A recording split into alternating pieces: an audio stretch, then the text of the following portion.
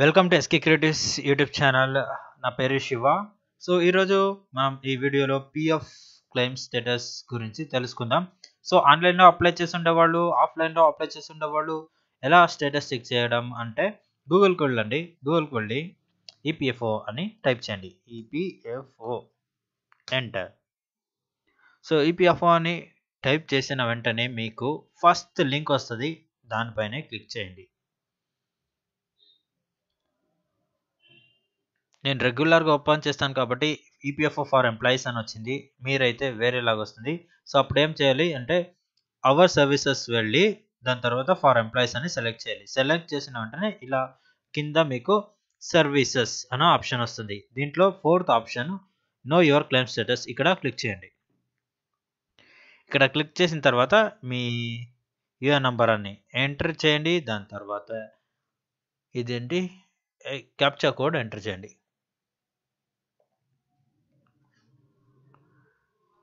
Search అని click చేయండి. Click చేసిన తర్వాత ఇక్కడ చూడొచ్చు సెలెక్ట్ మెంబర్ ఐడి అని అడుగుతుంది. సో ఎందుకు ఇలా అడుగుతుందంటే ఒక ఏఎన్ అకౌంట్లోనే టూ పిఎఫ్ అకౌంట్ ఉంటుంది. సో ఇది ఫస్ట్ పిఎఫ్ అకౌంట్, ఇది second PF account. So first PF account select చేసి వ్యూ క్లెయిమ్ స్టేటస్ అని క్లిక్ చేస్తే ఇక్కడ నో క్లెయిమ్ రికార్డ్ అని చూపిస్తుంది.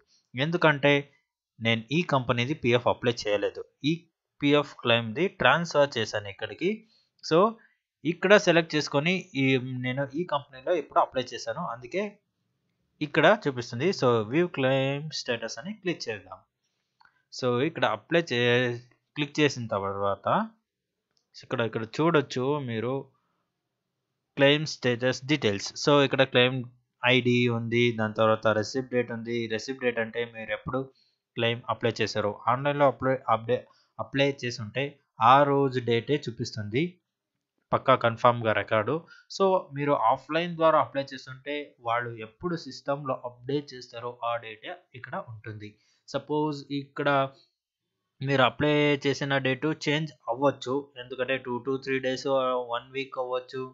ఎందుకంటే వాళ్ళు అప్డేట్ మీరు form hard physical copies submit చేస్తారు కదా పిఎఫ్ ఆఫీలో, వాళ్ళు తీసుకొని అక్కడ పెట్టుకొని ఉంటారు. వాళ్ళకి ఎప్పుడు టైం ఉంటుందో అప్పుడు వాళ్ళు అప్డేట్ చేస్తారు అంతే.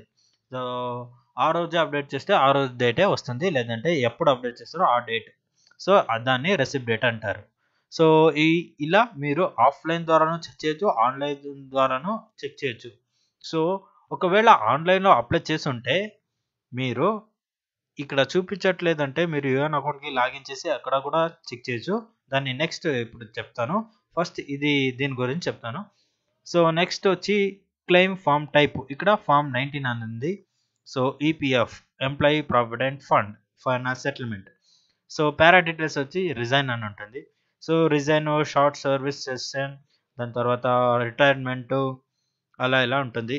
సో టర్మినేషన్ అని ఉంటుంది. సో ఇలా 6-7 డిఫాల్ట్ రీజన్స్ ఉంటాయి. ఎవరి దగ్గర అంటే ఎంప్లాయర్ మీ కంపెనీ యూఎన్ అకౌంట్లో ఉంటుంది. సో వాళ్ళు సెలెక్ట్ చేస్తారు. సో ఏది చేసినా మీకేం ప్రాబ్లం ఉండదు, ఇదేం ఇగ్నోర్ చేయండి. So total amount approved. So మీ క్లెయిమ్ ఇక్కడ రిజెక్ట్ అయింది, అందుకే ఇక్కడ ఎన్ని అని చూపిస్తూ ఉంది. ఇన్ కేసు అప్రూవ్ అయినప్పుడు ఇక్కడ అప్డేట్ చేస్తారు. అప్డేట్ చేయకపోయినా అప్రూవ్ అని వచ్చింది అనుకోండి, మీరేం పర్లేదు, దిగులు పడకండి. మీ పిఎఫ్ పాస్బుక్ చెక్ చేయండి, ఎంత అమౌంట్ ఉందో అంతే వస్తుంది. సో మోర్ దాన్ 50,000 ఉంటే అప్పుడు మీరు pan card form 15G or H submit చేయాలి. ఎందుకంటే వితౌట్ పాన్ 34% టీడీఎస్ డిడక్ట్ చేస్తారు, విత్ పాన్ 10% డిడక్ట్ చేస్తారు. With pan plus form 15G or H submit చేస్తే మీకు 0 డిడక్షన్. సో మోర్ దాన్ 50,000 ఉంటే ఇది మ్యాండేటరీ చేయాలి, లేకపోతే మీది క్లెయిమ్ ట్యాక్సబుల్ అమౌంట్ ఎక్కువగా ఉంది, మీరు పాన్ కార్డు మళ్ళీ ఫామ్ 15G సబ్మిట్ చేయండి మీ పిఎఫ్ ఆఫీస్కి అని ఇక్కడ రిజెక్టెడ్ రీజన్ ఇచ్చి వాళ్ళు రిజెక్ట్ చేస్తారు. సో ఇప్పుడు ఈ క్లెయిమ్ ఎందుకు రిజెక్ట్ చేస్తారంటే మీరు చూడొచ్చు క్లెయిమ్ రిమార్క్స్ వెళ్తే ఇక్కడ claim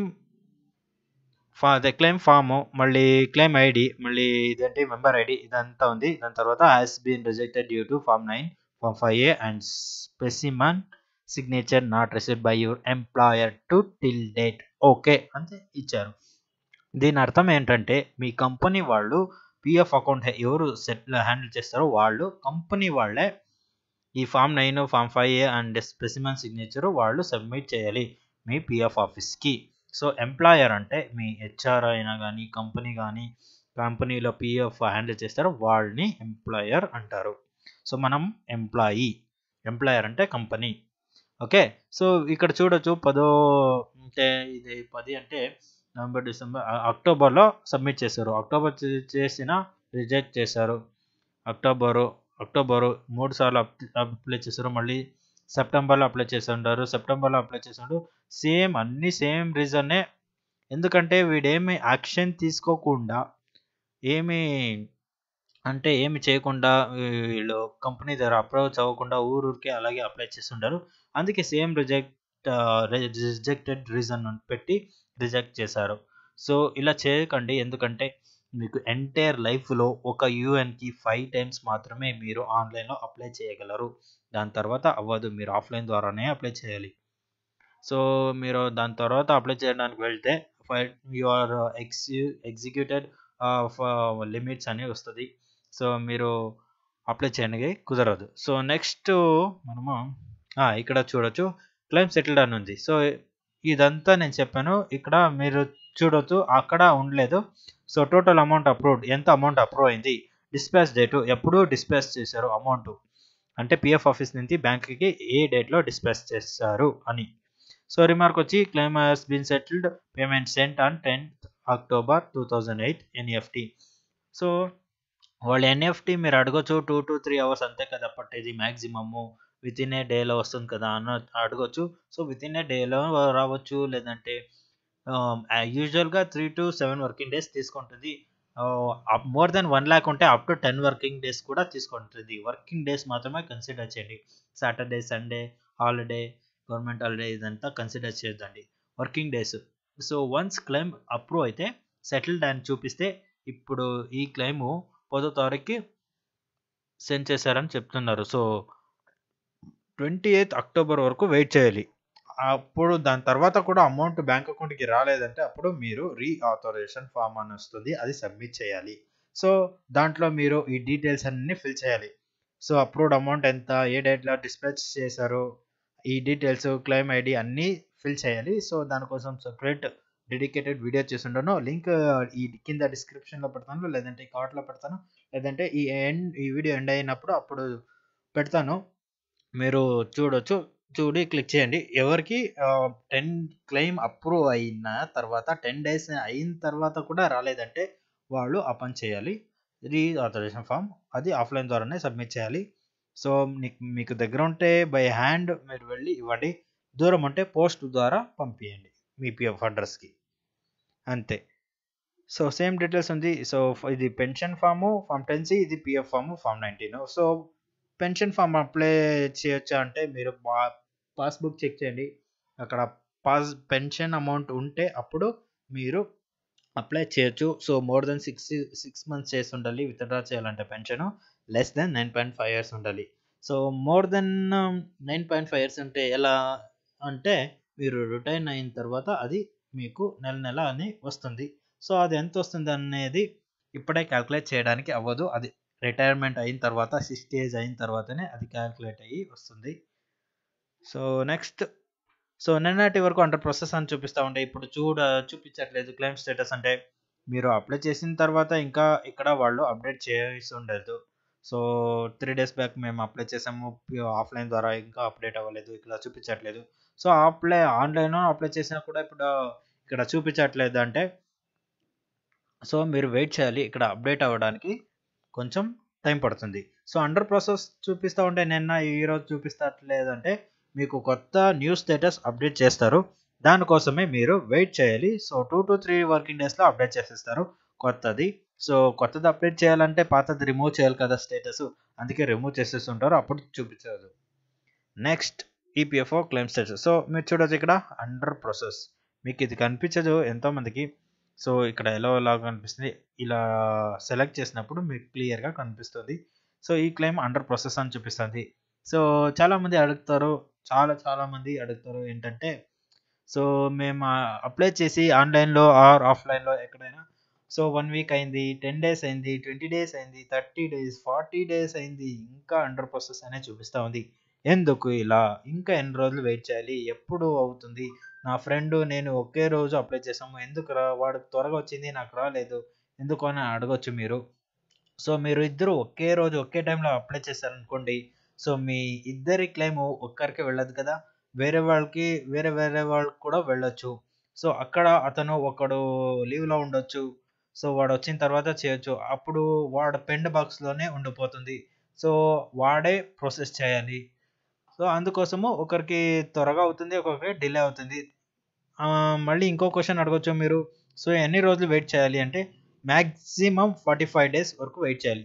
so turn on time taught ఉంటుంది ఒక క్లెయిమ్కి 45 డేస్. 45 డేస్ లోపల వాళ్ళు చేస్తారు. సో 45 డేస్ అయిన తర్వాత కూడా అవ్వలేదంటే ఏదో టెక్నికల్ ఇష్యూ ఉంటుంది. సో అప్పుడు మీరు మీ పిఎఫ్ ఆఫీస్ని కాంటాక్ట్ చేయాలి. సో ఇదే. సో మీరు ఇక్కడ చూడొచ్చు ఒక క్లెయిమ్ సెటిల్డ్ అని ఉంది. సో అప్రూవ్ అయింది. So form 19 PF form apply చేశారు వీళ్ళు. సో 1st డిసెంబర్ వీళ్ళకి అమౌంట్ అనేది సెండ్ చేశారు. సో ఆన్ 3rd డిసెంబర్ వీళ్ళు మళ్ళీ పెన్షన్ అమౌంట్ వస్తుంది కదా అనేసి అప్లై చేశారు. వీళ్ళ క్లెయిమ్ నేనే చెక్ చేశాను. పిఎఫ్ ఫామ్ మాత్రమే అప్లై చేశారు. పాస్బుక్ చేస్తే పెన్షన్ అమౌంట్ కూడా ఉండే, అందుకే వీళ్ళకి చెప్పాను అప్లై చేయండి అని. సో దాని తర్వాత వీళ్ళు అప్లై చేశారు పెన్షన్ అమౌంట్కి. సో ఇప్పుడు మనము ఇది ఇప్పటి వరకు చెప్పిందంతా ఆన్లైన్ ఆఫ్లైన్ అందరూ చెక్ చేయొచ్చు. ఇక్కడ స్టేటస్ అనేది ఆఫ్లైన్లో అంటే పిఎఫ్ ఆఫీస్ దగ్గర వెళ్ళి ఫామ్ ఫిల్ చేసి సబ్మిట్ చేసి ఉండే వాళ్ళు కూడా ఇక్కడ చెక్ చేయొచ్చు. ఆన్లైన్లో అప్లై చేసిన వాళ్ళకి చెక్ చేయొచ్చు. ఒకవేళ ఆన్లైన్లో అప్లై చేసి ఇక్కడ చూపించట్లేదు, చాలా రోజులైంది, సో 10 రోజులైంది ఇంకా చూపించట్లేదేంటి అంటే మీరేం చేయాలంటే ఇక్కడ వెళ్ళి సెకండ్ ఆప్షన్ ఉంటుంది, మెంబర్ యువర్ ఆన్లైన్ సర్వీసెస్. ఇక్కడ క్లిక్ చేయండి. ఇక్కడ క్లిక్ చేసి మీ యూఎన్ అకౌంట్లో లాగిన్ అవ్వాలి. సో అఫ్ కోర్స్ ఎవరెవరు ఆన్లైన్లో అప్లై చేస్తుంటారో వాళ్ళందరికీ యూఎన్ అకౌంట్ పాస్వర్డ్ ఉంటుంది. సో లాగిన్ అవ్వండి.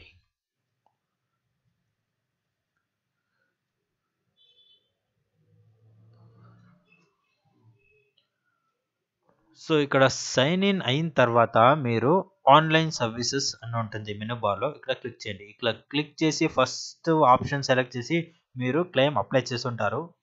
సో మీరు అప్లై చేసిన తర్వాత మీరు ఇక్కడ వచ్చి చూడొచ్చు, థర్డ్ ఆప్షన్ ఉంటుంది ట్రాక్ క్లెయిమ్ స్టేటస్. ఇక్కడ సెలెక్ట్ చేయండి. ఇక్కడ సెలెక్ట్ చేస్తే మీరు అప్లై చేసిన వెంటనే విత్ ఇన్ సెకండ్ ఇక్కడ స్టేటస్ అనేది చూపిస్తుంది. సో ట్రాకింగ్ ఐడి చూపిస్తుంది, ఫామ్ టైప్ చూపిస్తుంది, పెన్షన్ ఫామ్ 10C, ఇది ఫామ్ 19 పిఎఫ్ ఫాము, దాని తర్వాత సబ్మిటెడ్ అట్ పోర్టల్. సో మీరు ఎప్పుడు అప్డేట్ చేశారో ఆ డే టు టైము అన్నిటికీ ఇమ్మీడియట్గా ఇక్కడ రిఫ్లెక్ట్ అవుతుంది. సో విత్ ఇన్ 24 అవర్స్లో ఈ స్టేటస్ కూడా అప్డేట్ అవుతుంది, సెండ్ టు ఫీల్డ్ ఆఫీస్ అనేది. దాని తర్వాత ఇక్కడ కరెంట్ స్టేటస్.